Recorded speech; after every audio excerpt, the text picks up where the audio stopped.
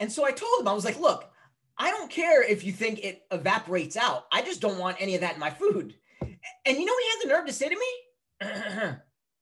What was wrong? Story time. What? Story time. Story time. Hey, it's that time of week again. Assalamu alaikum, everybody. All right, let me finish that story as soon as I'm done with this. Assalamu alaikum wa rahmatullah. Bismillah ar-Rahman ar-Rahim. Alhamdulillah Rabbil Alameen. Wassalatu wassalamu ala Rasulillah wa ala alihi wa sahbihi wa man tabi'ahu ila yawm ad-din. Assalamu alaikum, everybody. I hope you're all having a pleasant afternoon or evening. Inshallah, everything is going well, and we are back for another episode of Stories of the Prophets. So if you remember last time, we were starting the story of Sulayman, Prophet Sulayman alayhi salam. He was the son of Prophet Dawood, and we know that Sulayman alayhi salam inherited from Dawood alayhi salam, which means he inherited the prophethood and he became a king like his father was. And so Allah subhanahu wa ta'ala gave Sulayman things that a type of power and authority that he hadn't given to anyone else before him or after him. And so Allah subhanahu wa ta'ala gave him control of the wind. He gave him control over the jinn kind. He could talk to the birds, to the creatures. So he had all of this, his kingship. He had a large army. And so with all of this, Sulayman alayhi salam was a very humble servant of Allah subhanahu wa ta'ala. One day, we started the story last time. One day when he was with his army, he realized that he was missing a bird from his army. This was the hoopoe bird. And so when the hoopoe bird finally came, it stood in the back and it said, because it was Sulayman had threatened to punish the bird. So it said, I have come to you with knowledge that you don't have. He says, I've come to you from Saba. So this is another land that's in Yemen. And he says, and I have some news for you. Verily, I saw a woman who has a kingdom there. And she has a great, beautiful throne. However, her people, they worship the sun. Her and her people, they worship the sun. And they worship others besides Allah. And he was very upset about this. When the sun comes up in the morning and when it sets at night, they prostrate down to this sun. So Sulayman alayhi salam, if you remember last time, he goes and he wants to call her to Allah subhanahu wa ta'ala. He wants to show her that even though you've been blessed with so much, that if you worship Allah subhanahu wa ta'ala, then you'll have so much more. And so Sulayman alayhi salam told the bird, he said, I'll see whether or not you're coming to me with the truth or not. And he said, take this letter that he wrote to her. And so he went and gave her this letter. And so he gave her this letter and moved back. And so this letter basically says to submit to them, and come to their land and submit to them. And so now she had sent representatives on her behalf. And they came with a gift for Sulayman. They saw that the letter that he wrote, he said it was from Sulayman, and he said, Bismillah ar-Rahman ar-Rahim. So they know that he is one who worships Allah subhanahu wa ta'ala. He doesn't worship the sun. And so they sent these representatives with a gift for Sulayman. And Sulayman alayhi salam said, that he doesn't want any of these gifts. He has everything from Allah subhanahu wa ta'ala that he needs already, but he wants this queen of Sheba, of Saba. So they went back to her and they said, you know what? You need to go for yourself and try to make peace with these people. They saw an army that Sulayman alayhi salam had like they've never seen before, even controlling the creatures and the beasts of Allah subhanahu wa ta'ala. So now they were planning to go to Sulayman alayhi salam with their queen. So Sulayman alayhi salam now, as they're planning, and this is where we pick up our story from last time, as they're planning to travel to Sulayman. So this was the queen of Sheba, of Saba, and her people. They're planning on traveling to Sulayman alayhi salam's land. And so now Sulayman alayhi salam, he gathers his chiefs and his people, and he asks, and so this includes his chiefs and the people and the jinn. And so he asks them, he says, who can bring me the throne of their people, of the queen of Sheba? before they arrive here. So now one of the jinn, one of the most powerful jinn, he said, I can bring it to you before you get up from where you're sitting. Now, Sulayman alayhi salam, he used to be available for his people on his throne from morning until the afternoon. So he's basically saying, before the afternoon comes, I can have her throne here for you. So he said, and I will bring it in a way where all the jewels and the rubies and the decorations that are on it are exactly intact, exactly where they were before. And I'll bring it to you and I'll place it exactly where you want me to put it. So then another one of the jinn says, and this one, Allah subhanahu wa ta'ala describes him as one who had knowledge of the revelation of Allah. He says, oh, Sulayman, I will bring you exactly what this other jinn is telling you. However, I will bring it to you before you can blink your eyes. So he can bring it instantly to him. So now she leaves her palace, she leaves her place, and while she's on this journey, her entire throne is lifted up and brought into Sulayman alayhi salam's court. So when Sulayman alayhi salam saw it in front of him, he said, this is from the favors of my Lord upon me, in order to test me to see if I'm grateful, if I'm going to show gratitude, or if I'm going to be ungrateful. SubhanAllah. You know, sometimes Allah subhanahu wa ta'ala allows us to do something good. He gives us some talent or some skills or some power or some authority. You find that a lot of times people give credit to their own selves. Maybe you score a goal. Maybe you're playing basketball, you make a basket. You score a touchdown. Maybe you do nice artwork or you get a good grade on your test or on an assignment. And instead of thanking Allah, we think that we deserve the credit to ourselves.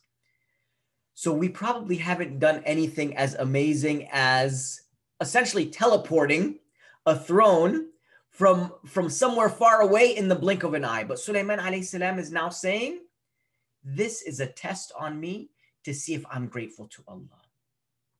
So Sulayman alayhi salam says, and whoever is ungrateful, they're not going to harm Allah in the slightest.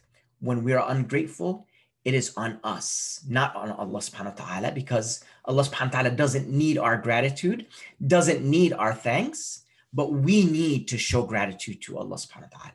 Now, Sulayman alayhi salam wanted to do something else. He tells his army to make a few slight changes in her throne, to renovate it, maybe make it a little bit nicer, make a few small tweaks, some changes. Then he instructed his own palace and throne built by where her throne would be, except he instructed it to be built over water, on top of water. But instead of being just on water, it's over glass. So on top of the water is glass, and you can see the water under the glass, but the glass is so clear, it looks like you're just on top of water. So you can see through it. You can see the fish swimming underneath this glass. So when the queen arrives, and the queen, her name is Bilqis. So when she arrives and she sees her throne, Sulayman alayhi salam now asks her as she sees this throne, he says, is this your throne? Now imagine, she knows her throne is where? It's back home. So she thinks, if it is her throne, then how did it possibly get there? And if it's not her throne, then how did they make an exact copy of her throne? Either way, it's a miracle. Either way, this is something amazing and unbelievable. So she is someone who's worshiping the sun. And she now sees that Sulayman alayhi salam, the one who worships Allah subhanahu wa ta'ala, is more powerful than her. And he has an even greater kingdom than the kingdom that she has. So she knows that he is Muslim and worships Allah subhanahu wa ta'ala because of his letter. He said, in the name of Allah, Bismillahir Rahmanir Rahim. And so when he asks her if this is her throne, she looks at the throne and she says, it looks like it. It looks like my throne. So Sulayman alayhi salam, He said, when we were granted the knowledge of Islam, we surrendered to Allah, meaning everything he has, all of his power, his kingdom, everything he owns, everything he can do, this is all from Allah. Look at the humility of Sulayman alayhi salam. So now she was told to enter into the area where Sulayman alayhi salam was. So now she's going to the place that has what? Has the glass, is over water. And so what does she do? She's thinking now she's going to walk on this water. So she lifts her garment up a little bit so that she doesn't get her clothes wet. And so Sulayman alayhi salam says, you don't need to do this. This is a floor and it's made of glass. So now she's thinking, how amazing is this kingdom of Sulayman alayhi salam? Everything she had in comparison to what he has is nothing. So she had this great kingdom, but now she sees what Sulayman alayhi salam has and what he's giving credit to Allah subhanahu wa ta'ala for. And she realizes that this is all from Allah subhanahu wa ta'ala. So now she's thinking, you know what? I worship Allah. I worship the sun and he worships Allah. He's giving credit of everything he has to Allah. He's humble. He's pious. He's a righteous servant of Allah subhanahu wa ta'ala. You know, one of the best ways to teach someone about Islam is to just be good at what you do and to give credit to Allah subhanahu wa ta'ala for everything that you have and everything that you do. So Bilqis, she now realizes the power and the greatness of Allah subhanahu wa ta'ala. She was worshiping the sun, but the light of Allah is far greater than the light that the sun could ever bring. The creator, he is the creator of the sun and the heavens and the earth and everything that is in between. So she says, oh my Lord, now after seeing all this, verily I wronged my own soul. When I was worshiping the sun, when I was neglecting you, when I was ungrateful to everything that you've given us and given me, she says, oh my Lord, I have wronged my own soul. I surrender to you with Sulayman to Allah, the Lord of the worlds. And then her entire army now submitted to Allah subhanahu wa ta'ala and became Muslim. Look at what she saw to make her appreciate Allah and the power of Allah. Brothers and sisters, boys and girls, we see the miracles of Allah every day all around us. We don't have to see a throne move from one place and get teleported to another. Just look outside. Look at the sun. Look at the trees. Look at how Allah brings the trees back to life after they were dead.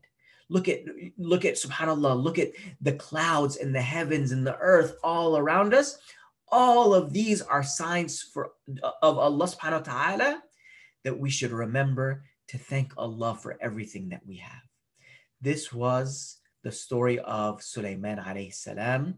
Inshallah, we will continue next time, and I will end with a short poem this time, inshallah. So here's the poem that I'm going to pull up for you. It is a Shel Silverstein poem, and this one is called Anchored, and it's a short one, but here are people, and you see their anchor stuck in the water right there. And it goes like this. Our anchor is too big for our ship, so we're sitting here trying to think. If we leave it behind, we'll be lost. If we haul it on board, we will sink. If we sit and keep talking about it, it will soon be too late for our trip. It sure can be rough on a sailor when the anchor's too big for the ship. To me, this is kind of symbolic of a lot of things in life. Maybe problems that you have in life, things that happened in your past, maybe things that were difficult for you in your past. You don't know whether to leave them behind or learn lessons from them and drag them with you. It's, to me, that's what the anchor symbolizes. So I hope you enjoyed the poem. Jazakallah khair, everyone, for joining. Subhanakallahumma bihamdik, ashhadu an la ilaha illa anta astaghfiruka wa atubu ilaik. Wassalamu alaikum wa rahmatullahi wa barakatuh.